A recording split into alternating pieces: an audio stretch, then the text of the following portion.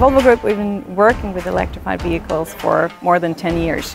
And right now we're in a transition. We need to find better optimized solution when it comes to cost efficiency. We need to get the durability going. We also need to grow. We need to be so many more people. The most exciting part of my work is to balance the different attributes of the battery system and how the battery system performs on the vehicle.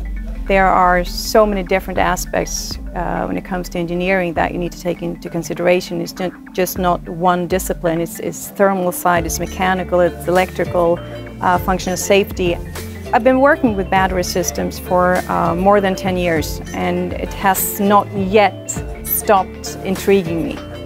The more you learn, the more you can do. There's so many things still to develop and investigate. I think that the future for electrified commercial vehicles is actually brighter than most people think.